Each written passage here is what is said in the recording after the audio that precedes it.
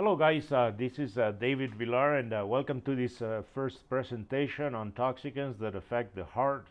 On this one we discuss ionophores, avocado and methylxanthines. On this table of toxicants that affect the heart, ionophores fit within the feed additives. The methylxanthines like caffeine and theobromine are cardiotoxic alkaloids, and avocados fall within the miscellaneous natural toxicants. I have borrowed a few slides from a colleague at Iowa State University on ionophores. These are substances that can transport ions across a lipid membrane within a cell. They are all feed additives used to improve feed efficiency and growth.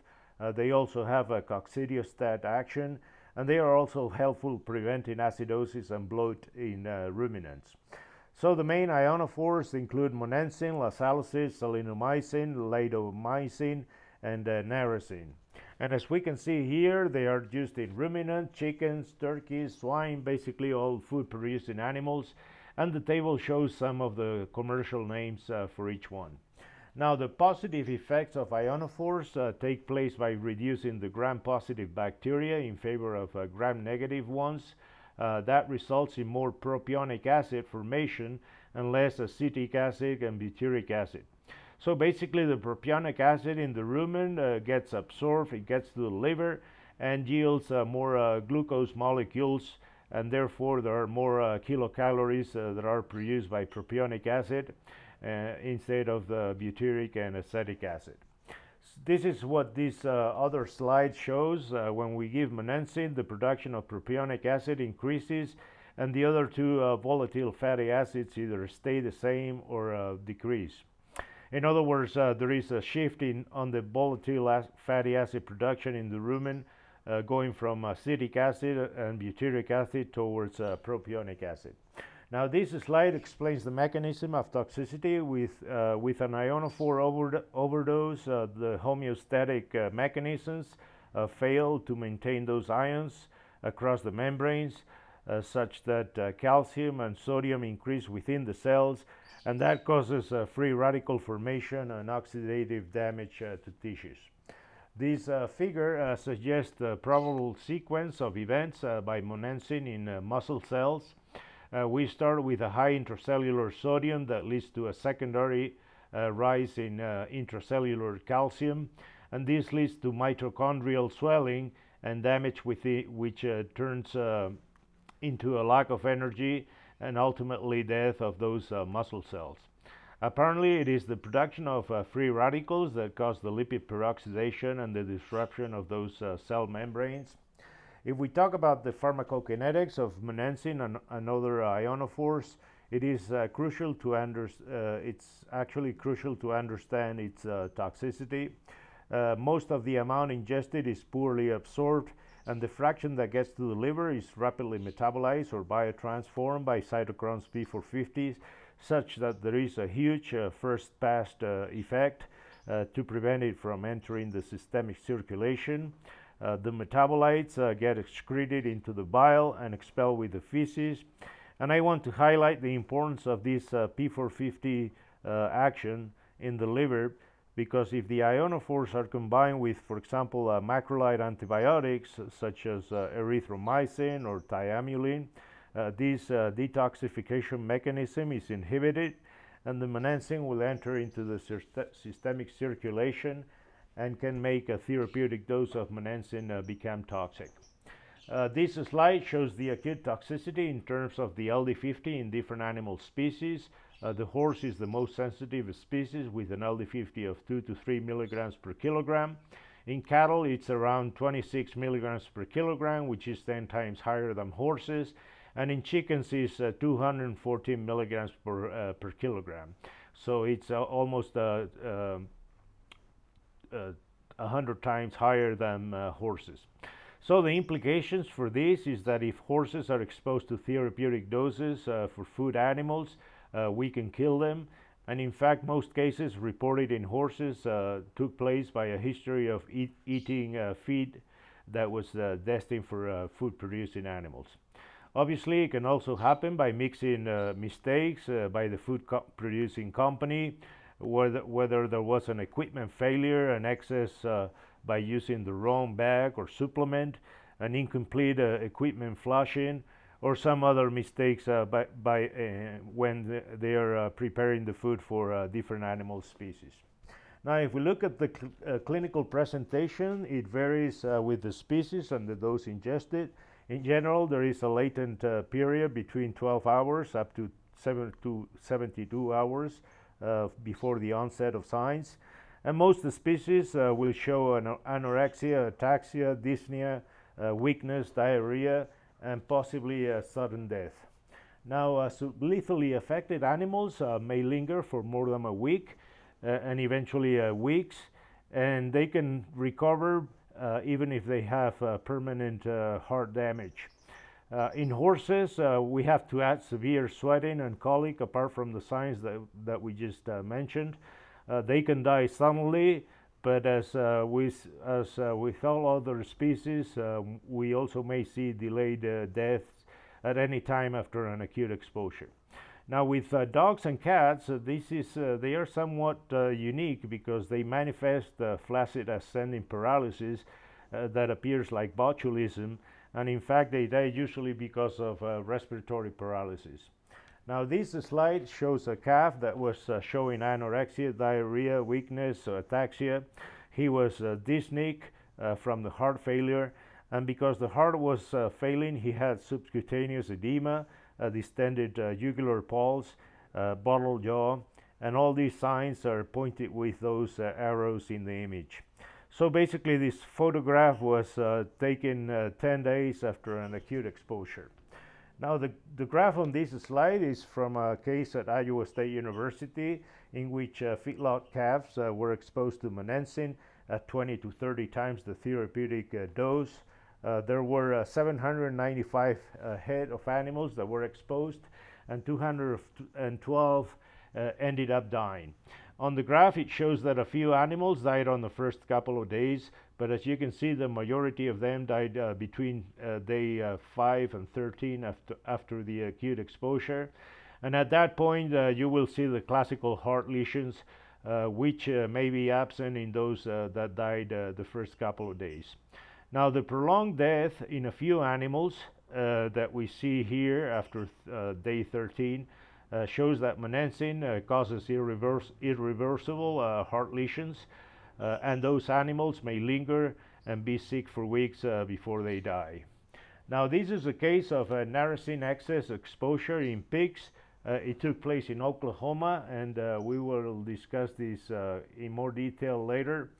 And I just wanted to show you the video.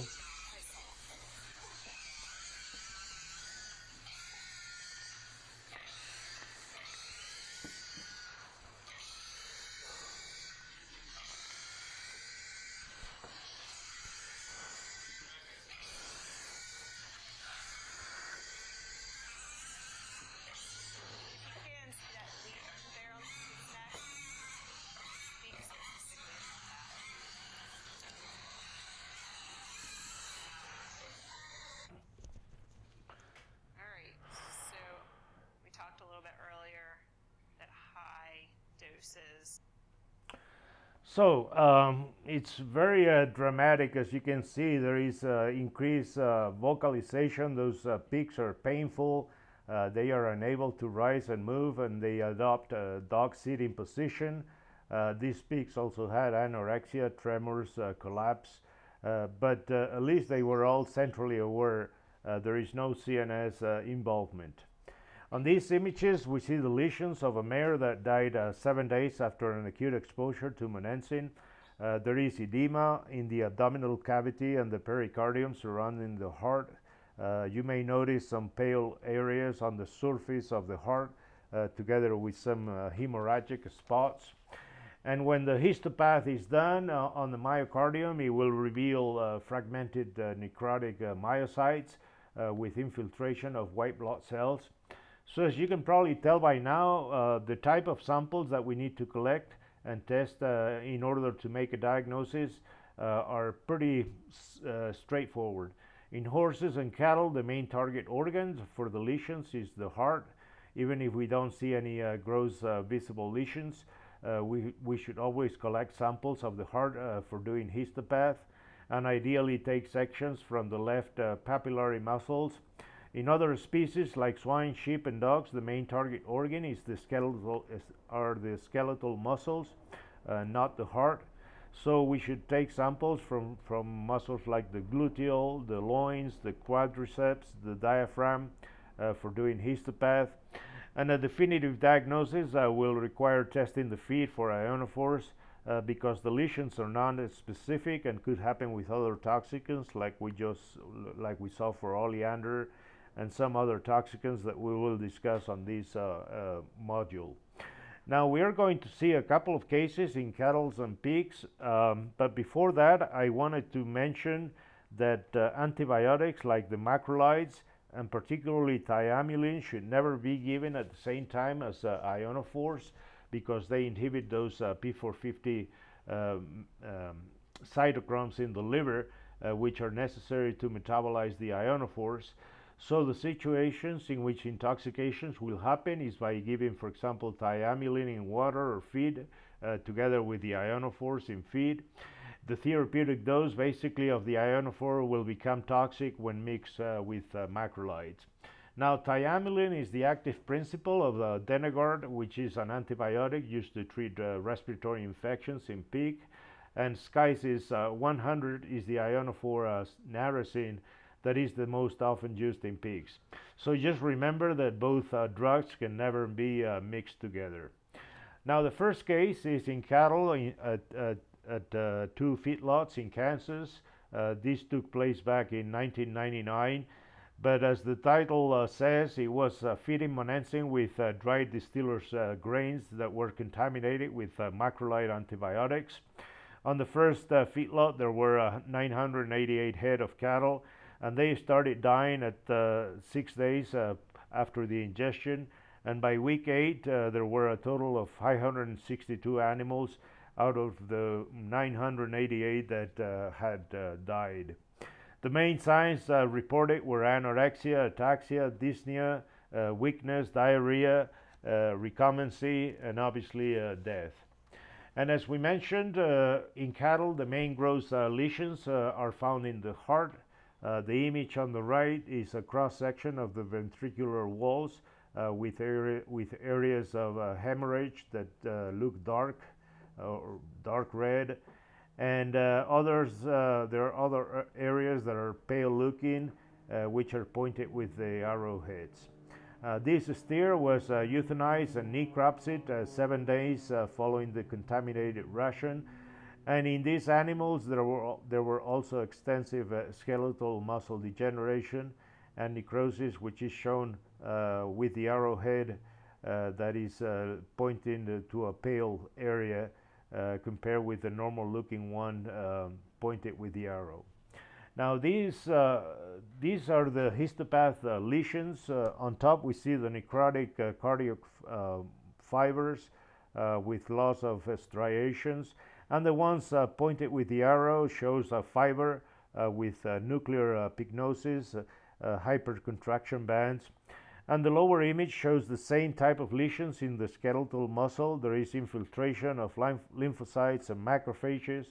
And basically the toxicology analysis revealed the presence of erythromycin at concentrations between 50 and 100 and 1,500 parts per million that were present in the distiller's grains. If the animal survives long enough, he may be a poor doer and never really thrive because some of those lesions are irreversible in the heart. In this slide we see the heart of a steer that was sacrificed after 6 weeks of the incident, and at that point the necrotic myocytes have been replaced with fibrous connective tissue, in other words scar tissue, which is pointed with the arrowheads. Now next let's look at the case in finishing pigs.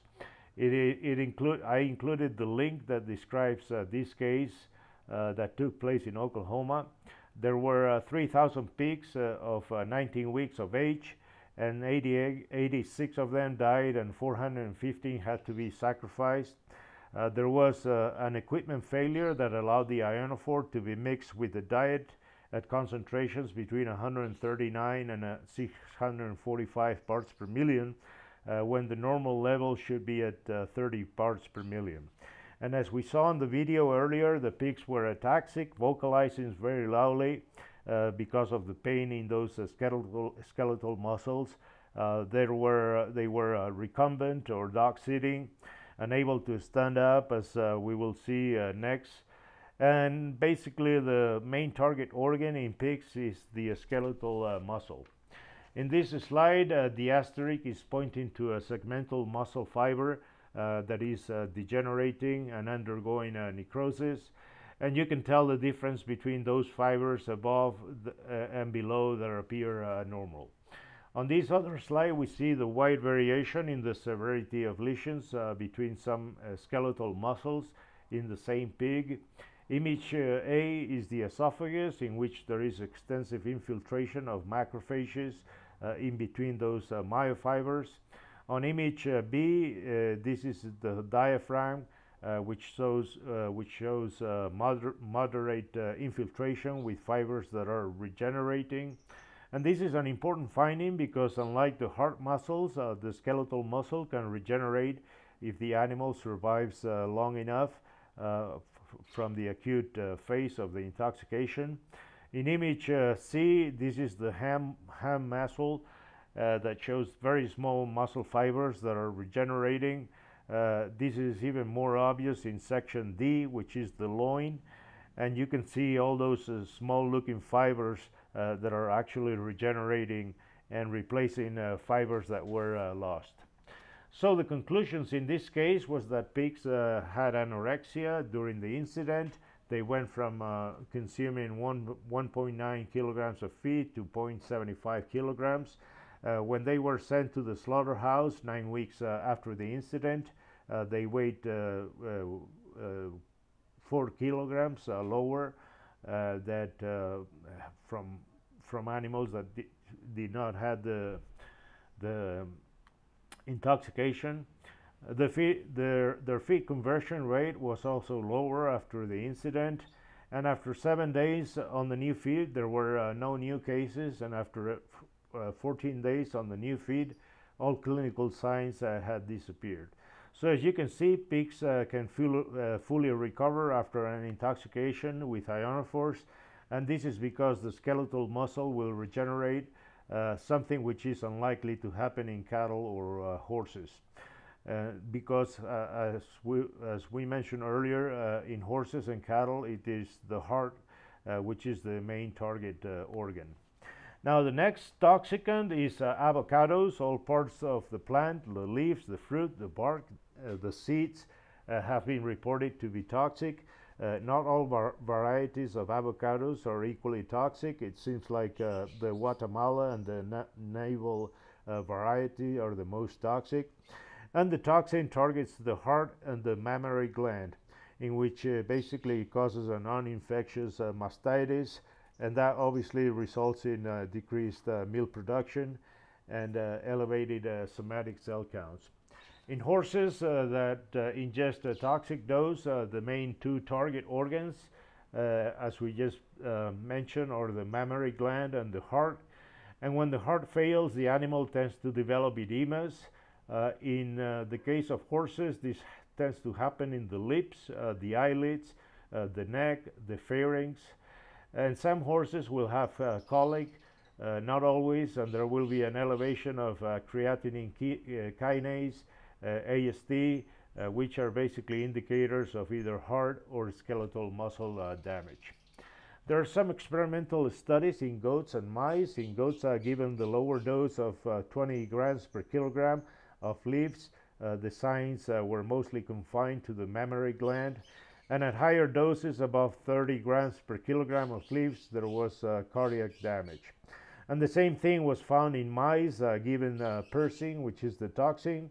At lower doses they developed mastitis, and at higher doses they had myocardial necrosis. There are some cases reported in cage birds and ostriches, and I am including in this slide some of the titles and the reference if you would like to read more about avocados in other species. The final topic is on methylxanthines, which are the toxic principles in chocolate. We could have included them in toxicants that stimulate the CNS, but death usually results from tachyarrhythmias, so we're going to include them in this hard section. There are three types of methylxanthines. There are caffeine, theophylline, theobromine, and if we look at the amounts in different types of chocolate, the baking chocolate is the most toxic with about 40 milligrams of caffeine and close to 400 milligrams of theobromine for every ounce of chocolate. Most cases, as you probably all know, happen in dogs and tend to occur at holidays like Valentine's Day, Easter time, Halloween, Christmas, and so on. Now, there are three basic mechanisms of action.